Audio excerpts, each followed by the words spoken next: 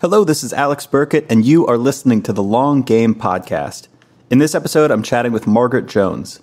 Margaret is the head of content at Airtable, previously the director of brand communications at Envoy, and the global brand strategist at Eventbrite. In this conversation, we go deep on content operations at Airtable, with a long pit stop on documentation to define what good quality content actually means. Reducing subjectivity is important at this step, and Margaret outlines detailed steps to make this incredibly clear.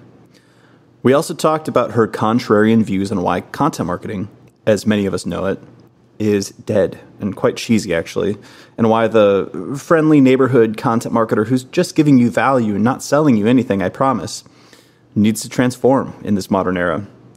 Without further ado, here is my conversation with Margaret Jones.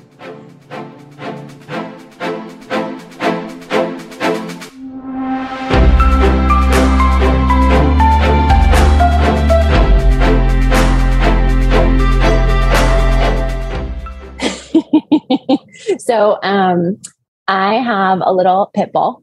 She'll probably make an appearance at some point during this time. She's with the dog walker right now. But she's just been she's my favorite child. She's so incredible and has really, it's really changed my life to take her on walks every day. And just I don't know, having a little animal in the house is so great. And I've been thinking about how when I'm old and by myself, I will have 3 or 7 dogs and just live in the woods with dogs. And that will be my new, that feels the best way to be an old person. But I'm also very concerned that that's not possible because retirement doesn't exist anymore. I think we should keep this in and just start the podcast from this point.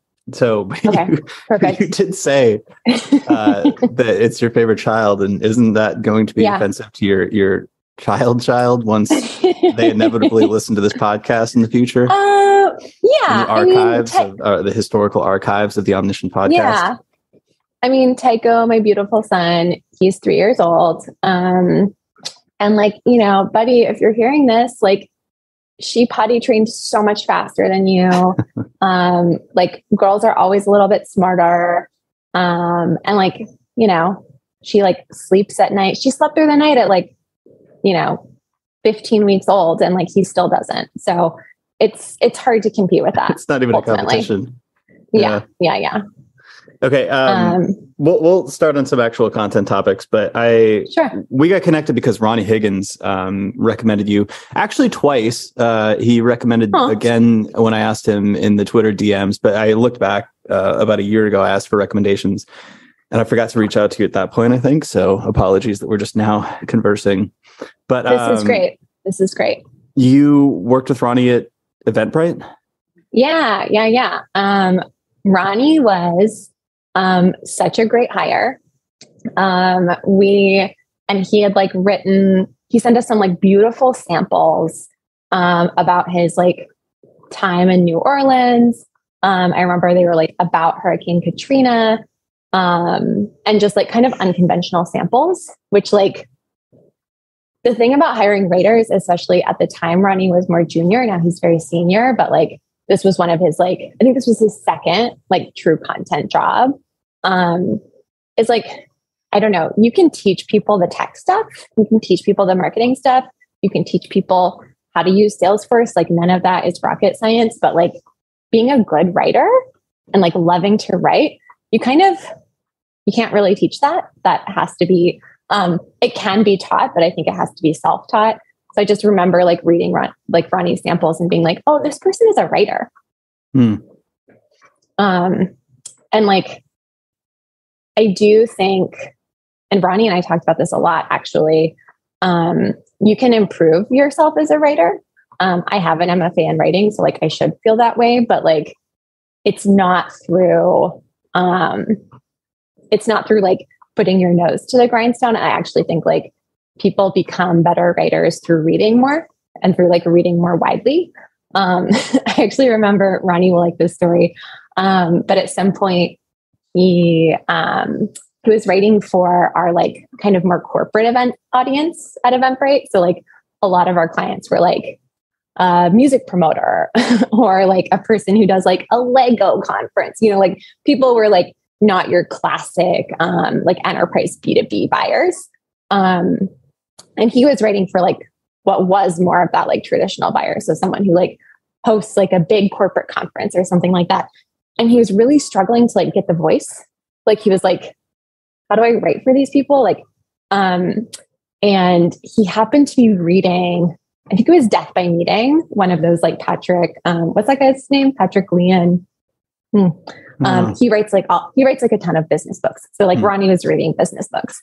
And at some point I was like, what if you like read that and then like immediately tried to write afterward? Because like these business books are kind of written for your same audience that you're trying to write for. And he'd been really liking them. So I was like, what if we like, you know, when you read something, you just kind of like get that syntax like stuck in your head. Yeah, the voice becomes like almost your voice for a second. You start writing like that. Yeah. It's like the plague of like any grad students be like, now I think I'm Jone Didion. Like, rah, rah, rah, rah. But so like he tried that and it worked really well. I remember him like coming to me like a few days later and being like, that's just like unlocked, you know, like reading these business books and that I like that are like engagingly written. And then immediately going in and trying to write for that audience for our content marketing.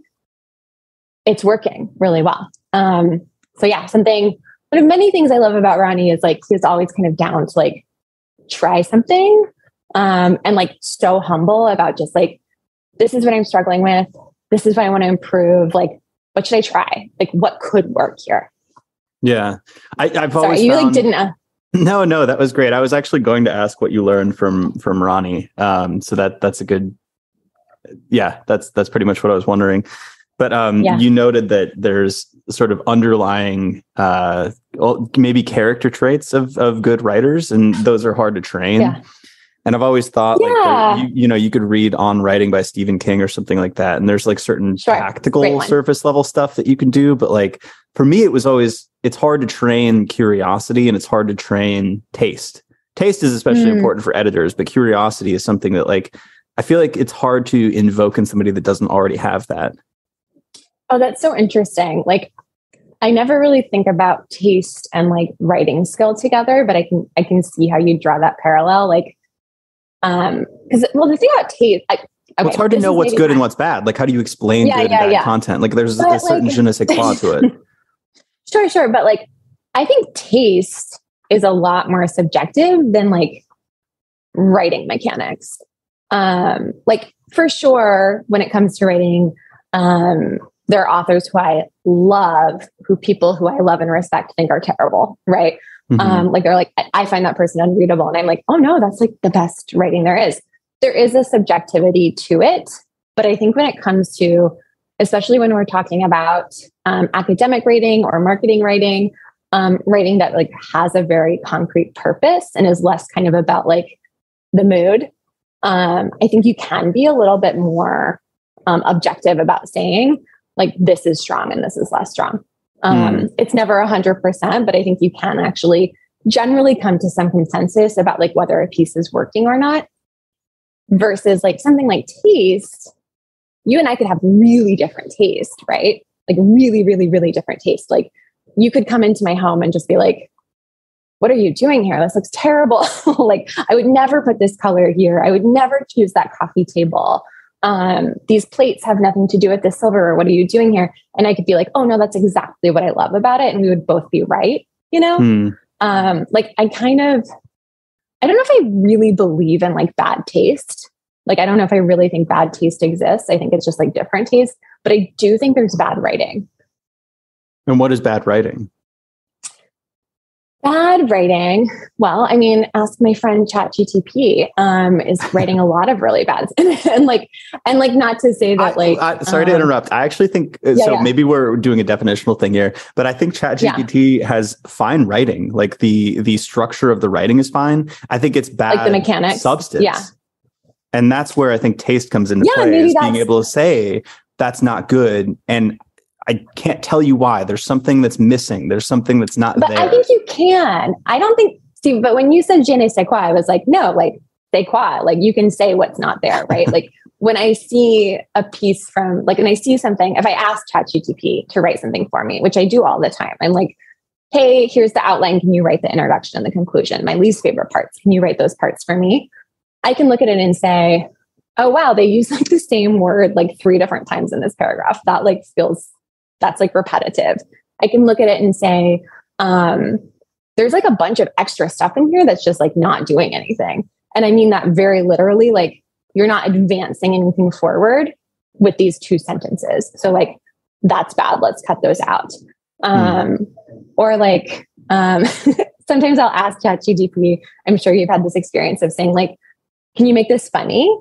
And, or like, can you make this more bold? Or like you kind of ask them to like put a little more voice on it. And it's so expected because it's just like pulling algorithmically from like the way other writing has done that. Like, I mean, it's using like this huge data set, right? To say, what are like, when I look at all the words on the internet, what do like the bold ones sound like? And they'll say things like, in your face, like they're using these phrases that are like, no, like actual person, is like proud of themselves for like using that, right? Because it's so cliche, it's so trite and so unoriginal. But that's what ChatGPT specializes in, is unoriginality, because they are very like mathematically what they are doing is copying, like, predicting and copying. So like they can't come up with anything new. That's like the whole problem. And that's where we have to like bring the humans in to like come up with something new. But I think back to our like, is it subjective? Is it objective? I think I can objectively say, if I've read this same sentence before, it's not good for what I'm trying to do here, right? But something that's generic and less funny, to me, that feels like judgment or taste. That feels like something where it's like, if you were playing by like a rule book, if it was like, if this, then that, it's like, pull this statement because it's like hyperbolic, and pull this one because it's like, I think like ironic or something like that. But you're like, it doesn't work. Yeah. It just feels like you're pulling this from like a playbook of sorts. Right. But see, that's actually very specific to say this feels like it's coming from a playbook. What you mean by that is I've read it before. What you mean by that, general is like a real word. General has a definition. What general means is like, this has been used in other, like a broad range of other circumstances. And because it's been used in all these circumstances, it does not feel specific to what we're talking about here. Right? Like that's what you mean when you say it's general. So like, that's actually, again, objective. Like and I think like as an editor, right, or a person who reviews things, frequently when I read it, I'm just like, oh, this seems bad to me, right? Like my first reaction is like, oh, I don't like this. This feels off. This isn't working. But when I dig in, I should be able to say, here's why. And like, I actually think, especially if you're working with writers who you want to grow as writers, it's really important that you don't just leave it at like, this isn't working. This is bad. This is bad. Like I'm sure you've had that experience of someone like just like commenting on your thing, this is bad. Like, why? And I think it's the editor's job to like challenge themselves to actually like deliver an objective, reasonable reason that it's bad. So this is one of the more structured approaches to editing that I've heard. I mean, this is my jam. Like, because I want to teach my writers, and because I also like, I want to challenge myself that I'm not just like having a taste reaction, right? Because like my taste at some point, like I am going to have to like defer to my taste, right? There's maybe going to be 2 different ways that both feel good, and we're gonna have to pick one, and that's where my taste is going to come in. But I can't use my taste to just say like, do it different. Mm-hmm. Right? Like that's not good editing. Yeah. Do you have a model for how you edit, or like do you, like it sounds like you start at a high level maybe with taste, but then you like drill down and get specific things you're looking for? Yeah, and there's a lot of specific things I'm looking for. And it's funny, I was just talking to a writer on my team about this morning, because we're always talking about this. But when it comes to model, like I have been asked to quantify, like what are the things that I think make writing good? And that's always like a fun conversation. Like you get into like, things like sentence mechanics, or like, if I look at this paragraph and I say, all the sentences are the same length, right? Like as a reader, I know rhythmically, like that's going to be boring. It's not going to keep my attention. Yeah. Like that stuff you can get in like Howard Zinn, that stuff you can get from Stephen King. Like we all know there are rules to writing well. And those rules, like they still pretty much work today. Yeah. So like that's one piece of it. But in terms of like the way I edit, I think my number one model has been like all the like shitty editing that I've done, like all of the like bad feedback I've given and like feelings that I've hurt and like work that hasn't been as good as it could have been because I didn't take the time to like do a better job. Like when I was in college, I got like I think it was a paid job editing the school paper. Cause like, you know, like within a college, sometimes like those are like little paid positions. And I remember the editor, like the managing editor gave me the proof and was like, can you copy edit? And I was like, you know, like cracked my knuckles. And I was like, okay, this is going to be so awesome for me. And I just like tore it apart, you know, like every single thing in there. I was just like switching it all up. And like, also this was like, I had just learned how to do like hand markings. This is before like everyone used track changes or used like Google Docs for everything. So I was like literally like marking with a red pen to death this like issue of like the student newspaper. This is like when you say hand marking, sorry, this is like there's specific symbols, like there's like three like underlines under a letter and stuff like that. And yeah. A lot of times you see editors have like a stet tattoo because stet just means like I made a mark that was like wrong. So it's like stet means I introduced an error. So if I'm in the proof and I like make my little caret and I like add my little comma and then I look at it and I'm like, oh, actually no on that comma, I would put stet right next to it to show like ignore, because you don't just cross stuff out when you're hand marking. So stet is like very meaningful for a lot of people, but yes. So I was doing like hand markings, so obnoxious. And I brought it back to this guy and I was like, look, I've like copied it in your paper. And he was like, what did you do? You know, like what, I'm going to sit down and like enter all these like notes in, and like you've totally taken these people's voices out. And like now it just all kind of feels like the way you would have written it, which is not what we needed. We need a copy editor to look for mistakes, you know, like I just like went, it was such a good moment for me to just like a humbling moment of like, A, like do the kind of editing you're asked to do, not the kind of editing that like you want to do. And B, like you can't, like it's not, you're not trying to make it yours. Like that's not the job of the editor. The job of the editor is to like make it the best it can be and to like retain the original voice of the person writing. And like later when I was in publishing, like a lot of what I did was leaving notes on manuscripts. So like fiction manuscripts and like working with stuff like that. It's even more delicate where you're just like, okay, I want to give this person an opportunity to like see this through their reader's eyes, right? And like catch things and like, let's collaborate in that way. But I'm not here to like rewrite this for you. I'm not here to like co-write this with you. So yeah. And I, you know, I still, in my working life, occasionally will notice myself trying to rewrite, you know, like finding like, maybe it would just be easier for me to like, just redo this whole thing. And the result of that is like, I've taught my writer nothing, right? Cause like, they're not going to go like read the thing I wrote and like really meditate on like each new sentence I brought. They're just going to swap them out. Right. Yeah. You've taught them that you're going to write it for them. Yeah. You've taught them kind of helplessness. Yeah. And probably not as good as it would have been if I had just like explained to them what wasn't working, taken the time to talk about what's not working and then let them figure it out. That would probably be better than what me just like in the Google Doc late at night was going to come up with anyway. So I've done a disservice like to the piece as well as to the writer. How do you balance that out when you're writing for a brand and presumably in a brand voice though?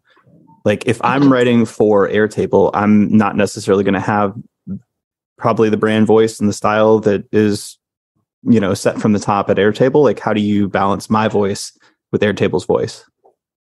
Yeah, I mean, a lot of that happens up front. So like at first I was going to say, you know, if the question is just like getting something to feel on brand, like if you have your brand guidelines, this should be easier than if you didn't, right? Like if you have a strong brand voice, and you've got your characteristics. We're like doing a rev on this right now at Airtable, so it's very much on my mind, but I should be able to look at things and say, okay, one of our brand characteristics is welcoming. Like a lot of tech brands have that as a characteristic. I should be able to say like this sentence, where you like kind of set up this product to seem like very exclusive, is not like flexing into our welcoming brand characteristic. So like that should actually make it easier for me to justify why it felt off to me. Right. But this question of like kind of like individual personalities or like individual brands within brands, I think is really interesting. Like some of my favorite brands, I was just, do you read content from Doug Kessler? He's like an OG. I have, yeah. Yeah. Yeah. Like he writes at Velocity Partners, which I think he founded. And like, he has a really strong editorial voice. And like when he sends out an email, it's very particular to him. I find it super engaging because it's like talking to a very interesting person, which lots of tech brands do not sound that way. And a lot of agencies don't sound that way, but they really do.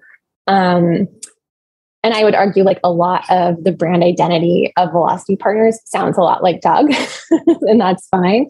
But like, if you can carve out space for those individual voices and like make them like fit into your overall brand voice versus like trying to kind of force every person at your company to write the same way, it's actually kind of a shortcut to that feeling of like closeness and familiarity that you want to create with your audience. It's just inherently easier to like bond with or like relate with like a person than a brand. So like if it's done well, it goes really well, but I do think it's challenging for editors to like sort between, okay, you're basically asking, does this individual's personality fit into our brand voice? Right. Yeah. It feels like to me that the modern approach is to sort of unleash those individual voices while maintaining the structure or the ethos of the publication. And your background is in journalism. Yeah. Journalism, publishing, all the word stuff. Yeah. So I use the example of like The Atlantic. I know The Atlantic as a structure, but like if I read a column from Arthur C. Brooks versus Derek Thompson, like they both have very strong voices. And I actually follow like Derek Thompson for his writing because of that. Right. And I feel like that to me feels like the smart and modern approach to like, if you're running a SaaS blog, it's kind of the same thing. Yeah. I mean, it depends on what you're doing there, right? Like if your SaaS blog is very editorial, what you're trying to do is like bring in a variety of perspectives. Like if you're The Atlantic, right? Like you are selling your digital subscriptions because you have strong voices.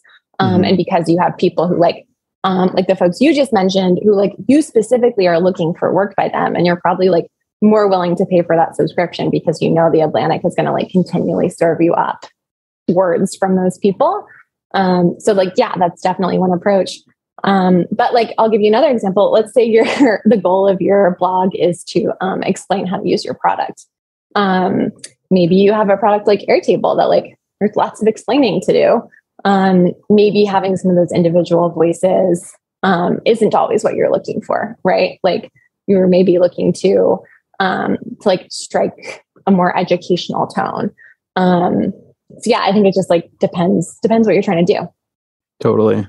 Y'all balance UGC content. Like it's more so in templates, right? Like you guys have the Airtable Universe, is it? Yep, we have Universe. We just relaunched our community, which is like such a wonderful place. If you like Airtable at all, I definitely recommend checking that out because it's where all our really smart people are like sharing their tips and tricks and like troubleshooting together. Part of like the challenge of Airtable is it's so, as we say, like extensible. There's like so many, basically. There's so many things you can do with Airtable. And like, we don't at Airtable, we don't know what all of those things would be. They're like infinite. It is impossible. So like, we really look to our community to tell us like, oh, we figured out a new thing to do, or we ran into a new challenge when we figured out this new thing to do. Yeah, yeah. I want to talk more about that split and how you because I think there's a lot of customer centric content in different publications and different like campaigns and initiatives y'all do. But I wanted to start first. Well, how do I frame this? Ronnie had a question that I should ask you, but first let me couch this in the high level. So, head of content at Airtable, what is your vision, content strategy? Like, how do you describe the content focus at Airtable? Oh, it's so much. We're trying to do content is so much. My team is really focused on like three extremely interconnected, pieces of the pie. So one is like kind of closer to like more traditional content marketing. So that's like, gated content. We're working on, we've got ebooks and reports and webinars.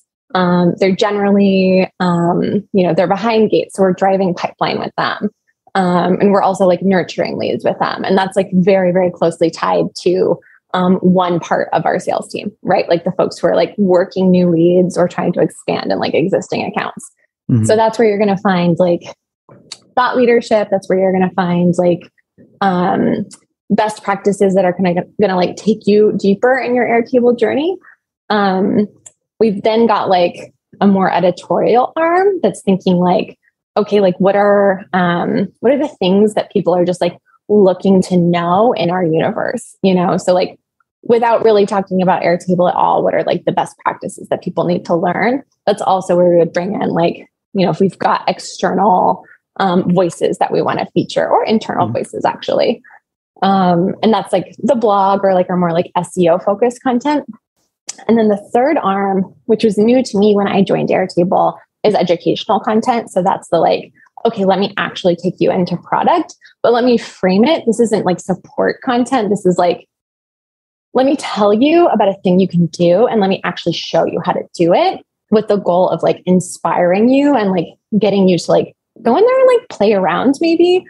Or it could be, as we're moving into a world where like more and more of our product is like accessible through interfaces. So like you don't have to be like building to be really in Airtable. You can actually just like go to the piece that you need, which works a lot better for like larger teams where you're like, no, I literally need like, thousands of people to be like in Airtable every day. So it's like not all of them need to like reconfigure the base. We just need them to like come through the interface. So like now we have content that's like how to get your team on board, right? Or like, what are the kinds of things you should be looking to do in Airtable, even if you're not a builder? Does SEO sit on the content team or is that a separate part of the organization or how does SEO interplay with content? Yeah. Like many things at Airtable, like we're so connected in the way we work. And so like they're separate on the org chart, but like we're together. We're together every day. Because I mean, with SEO, as you know, like what's like the tool to make SEO work? It's content. Right. So like the content team is there for both like, let's gut check, like let's look like before we go after certain terms, or like deploy a certain strategy. Does this actually feel relevant to our audience? Do we have the library of content to support it? Like, is it right for this like very specific segment who we're targeting here? So like my team will come in to ask questions like that kind of beyond, hey, is there volume here? Which is often like where we start with SEO. Like, is there volume? Is there opportunity? Like, could we win here? And then my team kind of comes in to say like, yeah, but like, does it make sense for us to write about this? And then we're also the ones frequently who are writing about those topics. And if we don't write it, we're probably reviewing and editing. So like super, super close partnership. So does the ideation part start with SEO and then move into content as more of an execution arm, or does it start with content and SEO as like a supporting function to build out the briefs and the prioritization? Or yeah, it's gone in both directions. So like, if we have, I'll give you an example. Like if we're writing about campaign planning, which is something like we have like a very strong use case in Airtable to do like very connected campaign planning across all of your teams. If we're writing about that, we're also saying, okay, like we know what we kind of want to say to our audience. What are they actually looking for? So we're going and we're doing our own keyword research and coming up with like, okay, these are the things that we need to like write to, because we know this is where like the demand kind of is. So in that case, like we're going to the SEO team and saying like, hey, we've got these topics. Hey, we've got this audience. Like, what are we aiming for? Like, help us like fine tune this strategy here. But then conversely, the SEO team might be coming to us and saying, hey, we see a big opportunity with like this set, this like keyword family or whatever it is. Like, what can we write to that? Or like what already exists? We do a lot of optimization, like the O in SEO is like very important to our strategy, because like you can only create like so much new content, and you only should create so much new content. A lot of what we do is like come back to the drawing board and like make sure we've adjusted for the algorithm or for our strategy, whatever it is. This is looking back at the content library and basically saying like, oh, this page dropped in rankings, or this page dropped in traffic or click through. Like, how can we proactively update that to make sure that it's still performing? Yeah. And the editorial folks on my team, like they're in our tools like every week saying, how are these numbers going up and down? Like, do we need to do something here?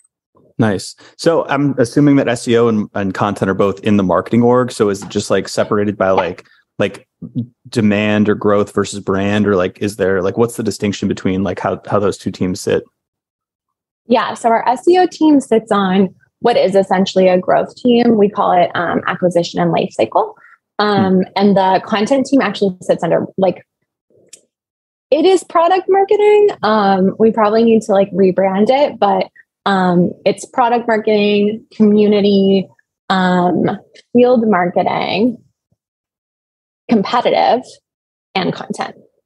I got all 5. So we all sit on a team together. Wow. That's pretty similar to how it was when I was at HubSpot. What is field marketing? Like pipeline driving events. There's certain terms where I'm like, I don't actually know exactly what that means. Yeah. I know, it's a funny one. It's what especially is funny. Marketing? I don't know. Yeah, please don't ask me that question on the record.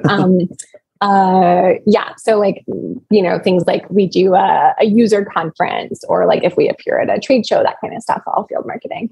Gotcha. Okay, so all of this is related to the question that Ronnie suggested that I ask you, which also, because you're at Airtable is such a content ops, like we use it at the agency. I'm a huge fan of Airtable. I've used it. I used to run experimentation programs. I used Airtable for experimentation programs. All of this stuff. Rad. So Ronnie says, definitely talk to her about running a well-oiled content production process that churned out high quality or quality, as she would joke, content. Yes, like we always hit quality. Deadlines, but it was never, but quality was never sacrificed. So first off, explain the joke, and second off, the process. That's such a throwback. I love that. I don't know how many years it's been, but at some point, I think Ronnie probably helped me with this presentation, had to like present to our C-suite about quality. And I thought it would be like very funny to start with like a huge typo on my slide. So like my first slide said quality. Oh, that's funny. I didn't even see the typo. I said quality. It does say quality. That's the amazing thing about the human brain. You'll like fix it. But yeah, so I like got up in front of everyone and I put my big like quality slide up and I was like quality, and I could see like on some people's faces, and then I like hit the button and like a beautiful quail like emerged on the screen, and I was like, that's the kind of thing we don't want. I don't know that I would do that today, but at the time I was like very amused by myself. Sorry, what was the question? How do you run a well-oiled content production process that turns out quality content, quality content? Quality content. Keep it light. I should start with that. I mean, this is my whole job. Like, this question is like, what is your job? I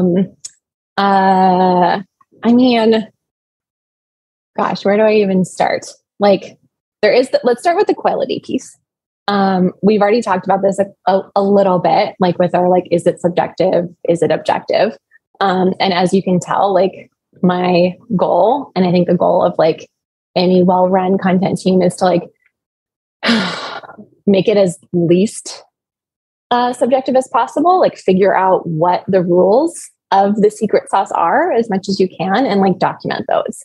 A common pitfall of trying to like produce a lot of really good content is that you don't know what really good means at your company. So you are relying on one person or even like a small handful of people to just like gatekeep it all. Right. So you're like, we're not even going to try to define it. We're just going to say, if Ronnie's read it and he says it's good, that means it's good. And like that sets off lots of alarm bells for us, right? Because like that's not sustainable. What if Ronnie like has a baby? What if Ronnie gets a new job? Then what do we do? What happens to our content? And like you see this happen at companies, right? That like they're very reliant on one person, especially if that person has like a very strong voice. And then they don't know what to do after that person leaves. And it kind of like, there's like a pale imitation going on. But the problem starts before they leave, because even while they're there, that person is slammed. That person like isn't able to like do anything else.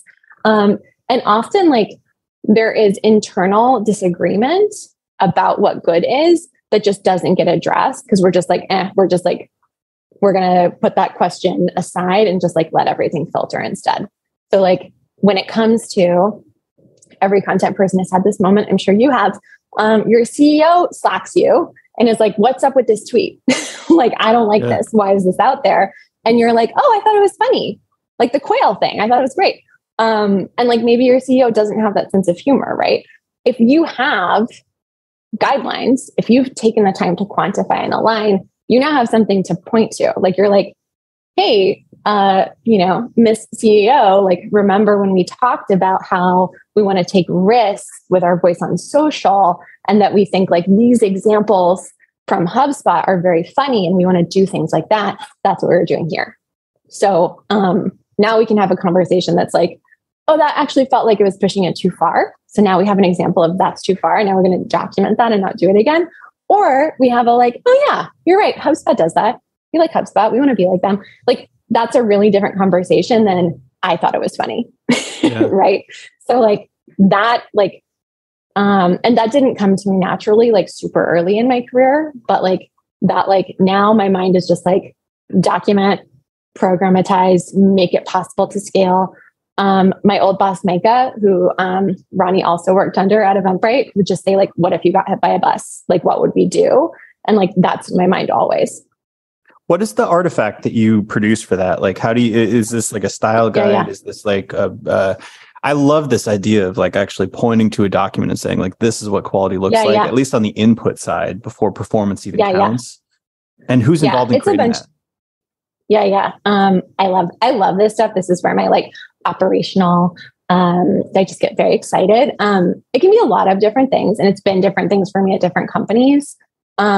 If I had to pick like, what are the like must-have assets to make this happen, it would be, your style guide, right? So that's just your like long ass document. That's like, here's all the things that we believe in. And like, this is what our voice sounds like. And here are examples of how we use it. Right.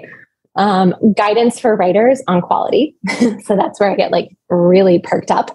But that's where we start to talk about, okay, here's what we think is good from a mechanics perspective.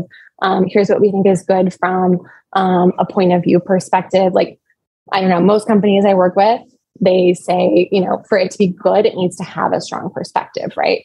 Most companies are like, I want us to say something new when we talk.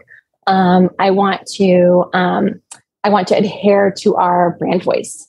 Like those are kind of the things, right, that most companies want and like make part of their quality definition. So like what I've tended to do, because especially if you're working with freelancers or like you have a bunch of different writers who maybe are not like immersed in your day to day, is like make it really simple, like checklists. Like think like a content marketer here. Like how do I make this something that like a person can just have and kind of go through? So like checklists for different formats. Like here are the different areas of quality and like here's how you've checked them off. As an editor, anytime I notice that I've been giving the same feedback over and over, I'm like, is that on the checklist? That should be on the checklist. So like anyone who I've edited would tell you, like, I'm obsessed with first sentences. Like, I'm always like, is this hooky enough? Like, is this short? Like, is this going to like get them to keep reading? Like, is this saying something really like different and interesting? Like first sentence. So like, that's on my checklist is like hot start. And like credit to Jaleh Bisharat, who was the one who always said hot start to me at Eventbrite, but like hot start, that's like on our checklist, right? So like anything like that, big one in content marketing is like, oh, have we been saying like we a lot? You know, like when I read a paragraph that's just like, when we set out to like make our amazing product, we never really, and you're like, no one cares. No one cares. Like this should be like reader focused. Like I should read it and say like, it should be saying, when you have this problem, you know, like here's how you can solve it. Not we realize that we can solve problems, right? Like very different. So like something on my checklist is like, have you interrogated like every use of the word we? Did we need every we in this, right? So anyways, we've got like brand voice, style guide, checklist for like writers and reviewers. And then a fourth one that I really love that we're just starting to do at Airtable is like regular workshopping of published content. So it takes the heat off a little. We're just going to look at 3 of the most recent things that we like get that are like out there in the world. And we're going to like group review them, right? And say like, okay, did this feel like it embodied our brand characteristics? What do we think of this first paragraph? Is the CTA really strong here? Is there another piece that we could link to? Let's just like comfortably as a group, like ask these questions. And that's going to make this feel like we're doing this by committee. There's no one person in the hot seat. It's already out there. It's fine. But also like next time we all sit down to write or review something, we're thinking about these conversations. I like that. Yeah.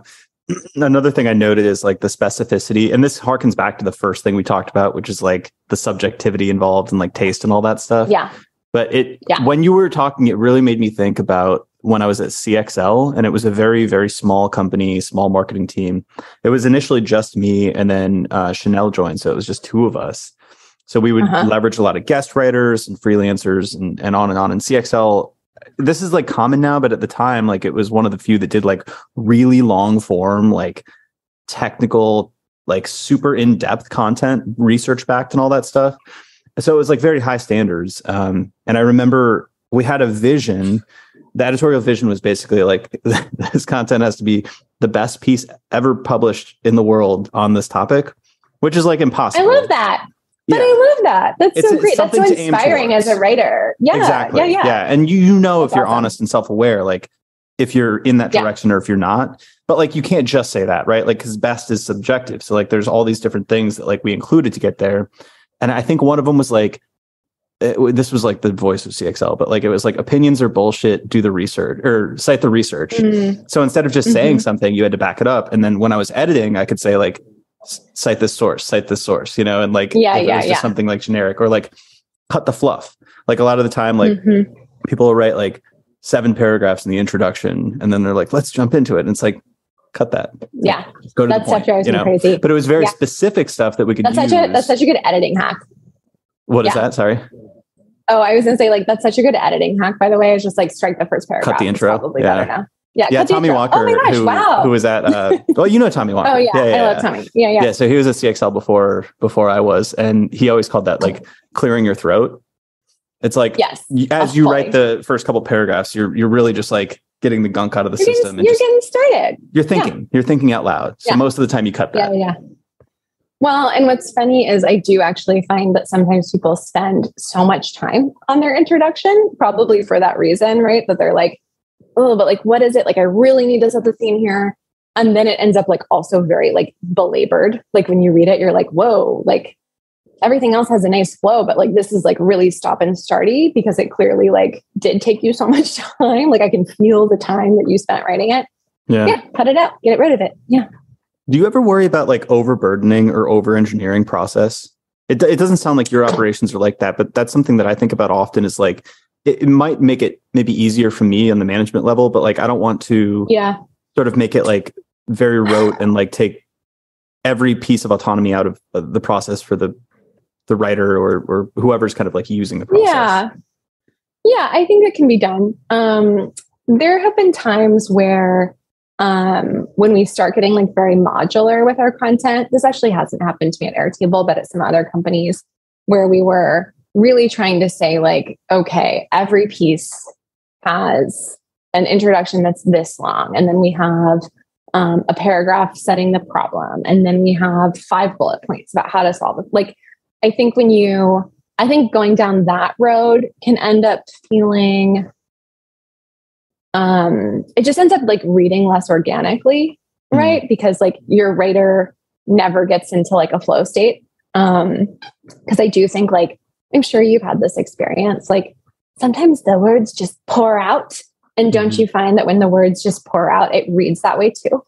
Yeah. Like you can actually, so like, it's natural. If you keep, it actually like, it comes across, right? Like as a reader, you're like, wow, this is just flowing. And that's because you're like, you're now in someone's brain following their beautiful thought process rather than like feeling them try to communicate a thought. Those are very different experiences. And like, I'd argue like academic stuff often is like all the latter, right? Yeah. And that's fine because they're like, I have this big idea. Oh, I have to get it across. I'm going to use the biggest words and the longest sentences. And sometimes it's super rewarding to like read Foucault or whatever, and that's fine. But like generally not what we're trying to go for in our content. So yes, to answer your question, I think you can over-engineer. You'll read it. You'll read the over-engineering in the final product. But I think it's hard to do, like, especially because I tend to hire people who are like super creative, and like kind of index more on the like needing a little more structure. I don't encounter that quite as much in my field. That's interesting. I mean, personally, I've never experienced it because I think I've not put myself in the position as a writer to be adherent to a lot of like overly rigid processes, but like I've seen the content brief is where I see this done pretty frequently because the content brief is important. Obviously, you want to set expectations, guardrails. This piece has a goal. You want it to accomplish that. But I've seen some content briefs. Actually, I was going to write a guest post for a company and I saw a content brief and it was like 3 pages long. I'm like, I don't know if my article is going to be 3 pages long. Like, what do you want me to write? Probably not. This piece is 75% written. So it just gave me zero wiggle room. And I'm like, I'm not going to, this is not, no. But I see a lot of people do that now. They way over-engineer the brief where it's like, you did all the research, you put all the bullet points, and now just use an AI tool. Like you've got the piece basically done. Yeah. Well, I wouldn't consider that over-engineered. I'd consider that just like overdeveloped, right? Because like, I think of over-engineered as like too many requirements. Whereas like, I think what you were talking about, I have a writer on my team who writes outlines that are like basically done. Like her outline is a first draft, and that's fine. That's how her brain works. Amazing. Wonderful. But like, it's not a outline. And like, again, like, honestly, it means that she's able to like move very quickly because she can like get into that space so fast. But like, I wouldn't hand that off, to your point. I wouldn't hand that off to a writer at that point because there's not that much to do. Yeah. It's so funny how our different brains work. Like I don't outline basically at all. And others write the entire article in the outline, basically. Yeah, I don't do a ton of writing anymore. Like for work, I do a lot of writing on my own, but like, I do find when I have to write something for work, like a long form something, that I have a shape in my mind, and it really is a shape. Like I can kind of see it, how long the paragraphs are, and kind of where they are. But I very rarely take the time to like write out the outline from there. I'm usually just like, I know my shape. I'm just going to like do that. I once had, unbeknownst to me, I had like I was turning an interview into a blog post, and I didn't realize that someone else was in the doc, like, like spying on me over Google Docs, basically. So she watched me like rearrange stuff for like an hour and a half. And then I was like, okay, great, I'm done. And then I like hear this, it was my friend Keiko, who worked with me at Eventbrite. She was just like, I just watched you do that. That was like amazing. Like what was like, she's actually a great writer, but she wouldn't call herself one. She was just like, that was so like cool to like watch you put that together. And I was like, oh, I'm just like, this is what we do. We're just like, you see the pieces and you're just like rearranging them until they look right. And sometimes you just know when they look right. Right. But also, that's when you get your editor to come in and tell you all the ways that it doesn't actually look right. So Right. And there's different purposes and use cases for each of those different like mind frames that you approach a piece. But I love that visual aspect. That's something that I've tried to explain to people. This is kind of going down a weirder rabbit hole, but we were talking at a party about like synesthesia, like where you like your colors and stuff you can like see tastes and stuff. Yeah, totally. So kind of related to that matter, we were talking about there's a certain subset of people who don't have like an inner monologue, like they don't hear a voice in their head. Do you hear a voice in your head? Yeah. You know, if I've been reading, I do. Kind of back to like that thing we were talking about with Ronnie and the business books. But like, if I've been reading someone, especially someone good, it gets in my head and I find that person is like narrating my day. But when you're like walking around just randomly, do you ever have like a conversation with yourself in your head? Like, oh, like I got to take out the trash, or like, oh, you should have said that. Like, oh, why'd you say this? You know, like that kind of stuff. Yeah. Well, like I have a small child, so like I say a lot of things out loud that I didn't used to.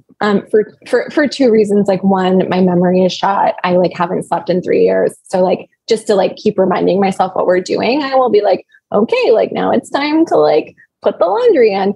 But also like it's good for kids to just like nonstop talk to them. So I also am just like saying inane things to him all day. So yeah, I guess I do. But no, I don't have that like internal narrator. Wow. Interesting. Yeah. Okay. I don't want to pull the whole conversation down that rabbit hole, but I talk to other people in my head. Do you do that? I'll be in like full conversation with someone. Yeah. So you have that. Yeah. You have that voice then. Okay. Yeah. So that makes more sense. Yeah. I definitely have full. But it's just me. It's me just like, I'm like arguing with someone and then I'm like legit getting mad at them, yes, you know? And then I'm like, oh, they didn't like they don't even know about this argument. That was all me. Like, yeah, it's just like my poor like partner is just like sitting there on the couch and I'm just like, it's like what? And it's like, what? And I'm like, oh, right. You don't actually think any of the things that you just like said to me in my head. That's so funny. Yeah. So you got that. Good stuff. But yeah, we were talking about how in absence of that or in supplement to that, like I play music and oftentimes like when I would write or listen to music, like I would see it or feel it in terms of like colors and shapes. And jiu-jitsu as well. Jiu-jitsu was never something like that I would think through logically or syntactically. It was like something that I would see different like visual shapes. Yeah. So there's certain areas of the brain that maybe activate during that writing process as well, where it's like a very visual thing instead of like a linear logical type thing. Okay. So like, let's talk about Steph Curry because I'm in San Francisco. And Steph Curry is like such an amazing local treasure, right? I watched his masterclass on. Are you a basketball person? Am I like boring you? No, a little bit. Like I'm not like super into it, but a little bit boring. Yeah, a little bit. Okay, so like the thing with Steph Curry, right, is like his 3-point shots, right? He's like he changed the game. He is the best shooter of all time. Like by any statistical perspective, he is the best shooter that has ever lived, which is like crazy that we get to like see this man. But like the way he talks about his shot, it's like clearly it's similar to what you're saying with the jiu-jitsu. Like he's not like, okay, set it up, see the best. Like he gets in flow and that's how he makes it happen. But also he works so hard on the mechanics of his shot.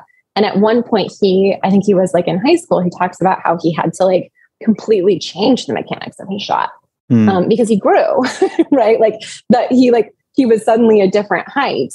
And like the way he had been shooting did not make sense anymore. Like his body composition had changed as he became an adult. So now like he had to, and he already had this incredible shot, but he had to completely reconfigure it. So he had to go from like, okay, I have this way of doing this. I have my flow state. I'm able to like, just like be in rhythm with this, to like, oh, I have to completely break down every piece of the way I do this and like identify the specific elements, change them, relearn them, get back into flow state. And I think like, that's how I think about writing is like, you do get into these flow states with it. And that's how you get beautiful basketball. And that's how you get beautiful writing. But you also sometimes like really frequently have to start like breaking it down and like remaking it. To me, that's what reading can often do. And that's also what I think, but I hope like working with like an invested editor can do for you too. Yeah, I think you reach a certain ceiling, like with like, so again, back to music, like playing guitar, I didn't really take formal lessons. So I think I probably capped myself in terms of like how technically proficient I can actually get. And I'm not motivated enough to go back and like relearn like the proper technique. But I started college as a music major, and I played percussion. And like all of my life, like again, never had like professional training. Like I just kind of like hit drums, and I was just a spastic kid. And it's just too much energy, you know? And I got to college, and the first semester as a music major, like I had to audition and then go through, and like I went through all this like professional training, and I had to completely redo like how I held drumsticks. And I remember just feeling like I felt like a 5-year-old. Like I was like, I don't know, I can barely play like 101 level rudimentary stuff. Like, but once you acclimate to that new style or that new technique, it completely it allows like your ceiling to grow much higher, basically. But the process is uncomfortable. Yeah. Exactly. Yeah, it's really painful, and it's really important. And I think like ideally, I mean, it, like we can make like the muscle analogy, right? Like you have to break down your existing muscles to make room, like to like build new muscles, right? Like that's why when you're strength training, you push yourself beyond what is comfortable. So you're actually like literally breaking them down, right? And that's how you grow. Like if you're going to grow in anything, we're talking about writing or music, like you have to go through that process, and you have to be open to going through that process like over and over and over and over and over again to keep growing. That was deep. We're getting so deep. It's the walking desk. That's what is bringing us these steps. It's the motion. Do you want to talk about why you think content marketing is dead? And I think he said cheesy too. So if you just want to like really offend everybody in content. Yeah. And I just won't explain it. I'm just going to say content marketing is cheesy. Content marketing is dead. Drop my mic. Let's move on. No, I'd love to talk about it. Like, okay. So when I started out in content, I worked at Marketo, and I learned from like some really talented content marketers, but like, you probably remember this. The thing of that moment was, oh my gosh, you guys, what if we stopped hitting people over the head with the thing we want them to buy? Right. And it's like, if we stop saying like, buy one, get one free, that's content, we're done. And we started saying, let me offer you something of value, right? In exchange for your like loyalty and love, right? Like we're going to give you something for free. Like I worked at Marketo, so it'd be like, we're going to give you a bunch of best practices for like writing performance marketing ads, or for like testing your email nurtures for free. I give this to you. Of course, I'm going to subtly plug my product, but like, that's happening. You know whose blog you're on. And like in exchange for that, you're going to like love us and like think of us as a leader and like refer to us when you need something. And it's kind of this like long game for building like both like customer acquisition and nurture, but also like retention. Right. And that was kind of like a revelation. Do you remember this? And everyone was like, oh my God, value. I remember everyone would always be like those, like Lowe's had this series that was like helping you do stuff around the house, which makes lots of sense for them because they'd also be like, and use our nails or whatever. But like people love that, like helpful content coming from a brand. Now, I would argue in the like decade since then, we're now like your audience is super suspicious of that. Because we've been like 10 years of like, hey, like just talking about nails, but like buy our nails, right? Like there's something always like a little bit disingenuous there. And like your audience is like kind of tired of that, right? And the other piece of that is like, there's so much shitty SEO content out there that like, if you're actually trying to like figure out how to do something and you Google it, you're just in a sea of garbage, right? The worst. So like it's so bad. It's so bad. My partner is always like, the internet is broken. And he is right. And that's why people are like more into like ChatGPT right now to answer questions than Google, right? Because like ChatGPT actually gives you everything. Whereas like Google is like, no, this is just based on who's paying the most for our ads. So like, anyway, so we're very suspicious of like the internet as a place to like teach us how to do basic things quickly. So we don't want, if I'm like, okay, I'm like working on, I'll go back to my marketing campaigns example. Like if I'm just trying to figure out how to do something, like I'm like, how should I approach this? You know, like I have to figure out my campaigns for the year. Who do I need to bring into the conversation? Like what order should I do this in? What's like a reasonable timeline? Like just like give me some frameworks maybe. Cause like, I want to make sure I'm doing this in a smart way. If I start Googling that, I'm going to get like, what is campaign planning? Oh, there are 20 types of campaign plans, ranging from the benefits rudimentary to sophisticated, and the benefits of, and the tools that you should use. And it's just like, I'm just really like, I actually want to know something right now. Yeah. So like my trust in this mechanism that like that kind of content marketing is so reliant on is low, is really, really low. So like, so when I say it's dead, I mean like that kind of content marketing, that like content is king because like you're going to be the way people have, you know, are like learning things. Like we're going to like educate and drive value just from all our great best practices. Like that stuff is out. Like I don't think people are happy with what they're getting there.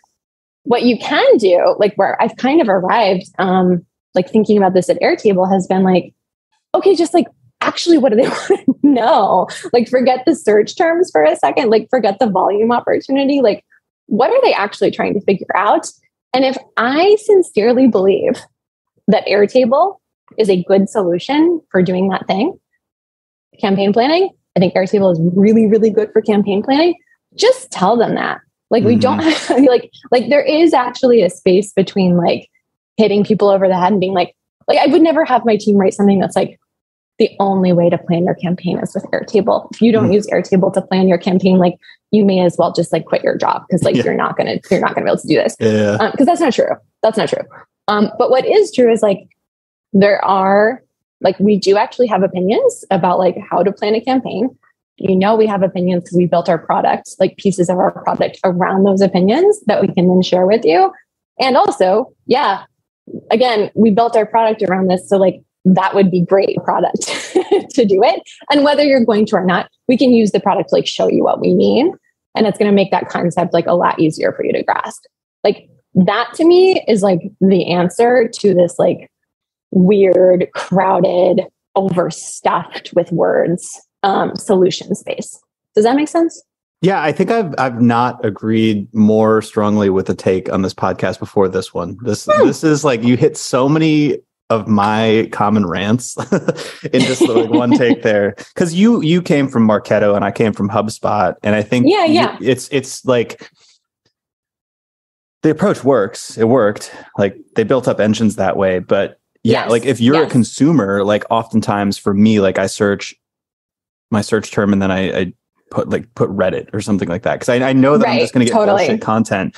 And I remember one specific example, like I was looking to do, I don't know, I was trying to look like how to create a welcome email or like a welcome email sequence or something like that. And same thing happened. It was like, what is a welcome email? The benefits. Yeah. And you're like, no, like, just tell me how to do this like basic thing. Yeah. And then the other thing you hit on was like product intertwining and like how it's like, there's this fear of being salesy or like in any way invoking the actual product that your business sells and pays you to sell via content marketing. Right. And by the way, like, in which it says at the top of your says it at the top of the website. You know your bias. They know your bias. Yeah. They know. Like it's so obvious. Right. And it's also it's pulling away potential value from the reader by not explaining that this could potentially be a solution. And like you said, it's like it's almost more skepticism inducing to be like overly friendly marketer. It's like it's like when you're walking down the street, somebody's way too friendly to you for no reason that you've never met before. You're like, what do you want? You're like, what? Like my red flags are raised right now. Right. Well, and like, don't you find, I love everything you just said. And like, don't you find that like, it also reads weird, you know, like, it does, like that hesitation, that like beating around the bush translates into like very strange copy. Like you end up with stuff that's like, it's quite insecure. If you might be interested perhaps in some kind of, I don't know, platform or something. Like, it's just like so weird. And like, you ever get like email, like cold email pitches like that? It's just like, tell me what you're asking for. I'm not going to read the 10 paragraphs. Just what do you want? Like, I'll say yes or no. Can we talk about like the state of cold outbound right now? It is so wild out there. I screenshot them all the time because I'm just like, what's going on with these poor BDRs? Like, why are they sending me these crazy emails? Are you talking about like the really cheesy ones with like GIFs and like videos and like crazy, like the passive aggressive ones, like the like, Margaret, I have been reaching out to you for 7 times and you have not responded to any of my emails. And I'm extremely concerned about the state of your digital asset management platform. And I really need you to tell me the right person to contact. I will call you in 15 minutes. I somehow have your phone number. It's just like, it just feels like so unhinged. And you're like, okay, like this is written as if we have some kind of relationship, as if I had like asked you for something. Like the tone is very much like, why are you ghosting me, Margaret? Yeah. And I'm like, I've never heard of you. And I actually still don't understand what your product is. So like, can we please stop? They're getting really, you always feel the end of the quarter. I just like really it, like it's like the many follow-ups is obviously super annoying, but I don't like it when it's like I can't tell what they're actually going for. When it's like, like when they say like something vague or on like partner, I'm like, does that mean you want to sell me something, or you want to work with my agency, or you want to write a guest post, or like, what do you want? Yeah. Sometimes lately they've been like, I would just love to talk about your content strategy. And I'm like, no. And like, and it's like, sometimes it's like, a friend of a friend or something, it could be actually, it could be someone who like I actually do like to talk about content strategy if someone wants to talk about content strategy, but it's somebody who has like some kind of content tool and they just want to like, they want to pitch, but they frame it as like, I've had let's you and I just talk content strategy. And I'm like, this is very like, so I just say no across the board. So like I'm probably missing like actual I don't people. think I think it's people who are incentivized by meetings booked or something like that. Or it's a founder who doesn't know what they're doing necessarily.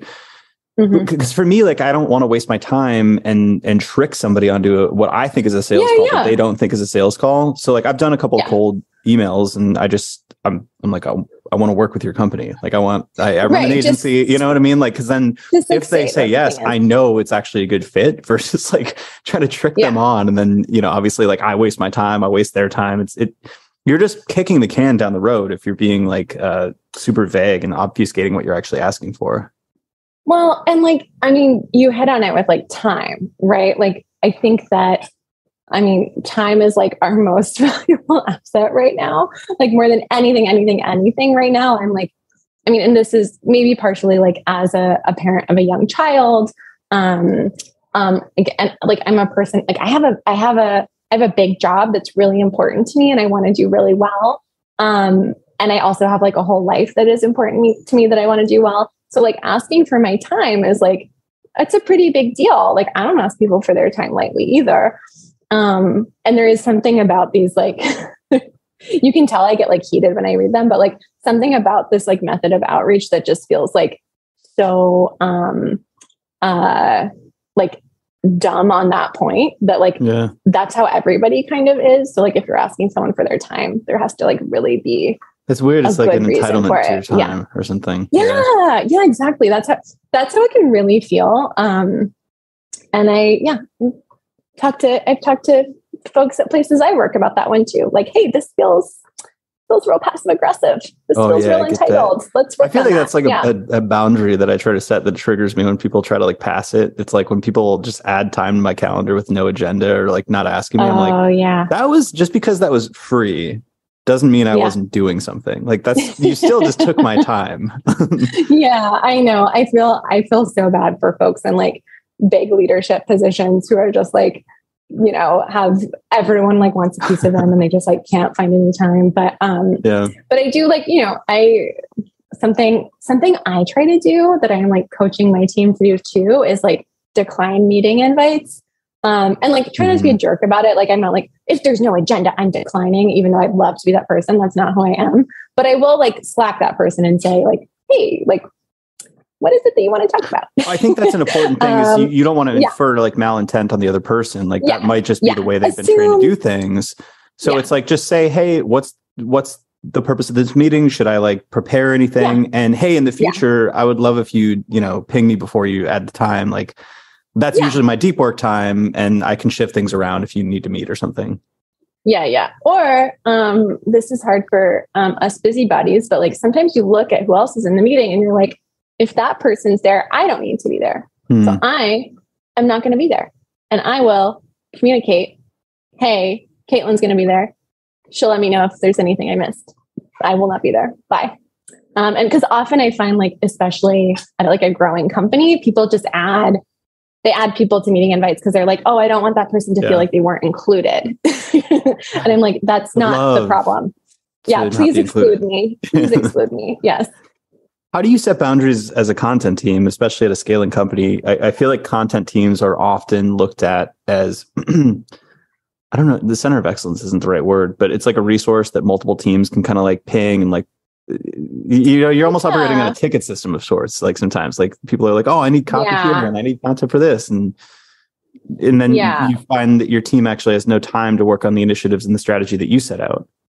Yeah. I mean, we're really lucky at Airtable in a couple ways there, because I've definitely been in exactly the situation you describe. And early days at Airtable felt like that often. Like it'd just be like, does anyone like know how to write? Because like, could you look at this if you know how to write? And I'm like, well, I actually have something. Okay. But in the early days, you kind of like pitch in more in that way. Today we have like copywriters, which is like so awesome. Really talented copywriters on the creative team. So like, because it's really different. It's a really different type of workflow, right? To like say, hey, I need 100 different headlines is really different than like, I need a report based on this data that we can like send to customers. So like, if I've got someone working on that report and they have to come away and like spitball on like subheader ideas for an hour, that's very distracting, like that's not like, and that might not be their skill set, frankly.